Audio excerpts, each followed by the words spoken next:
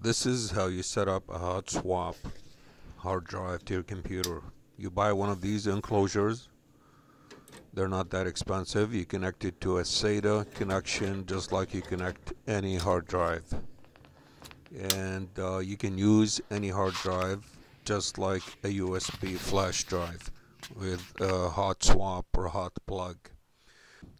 It shows up just like any USB drive without restarting the computer or anything like that.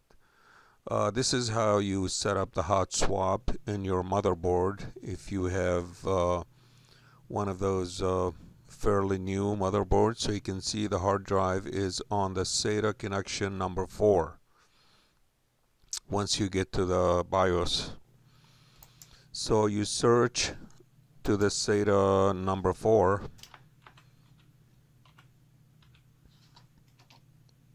and you go down there and click on SATA number 4 hot plug, make it enabled.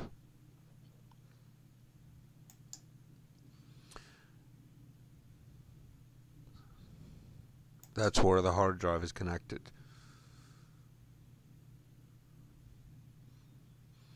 And then you exit and save and exit everything, and that's it.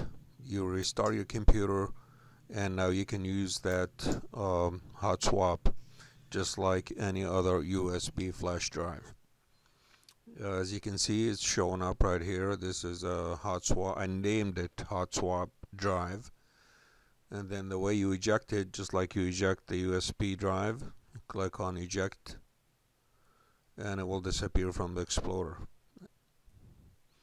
You can remove it from the computer, put another one, as many drives you can, which makes it a lot faster to transfer files and backup and such and similar things. That's it. I hope it helps. Thanks.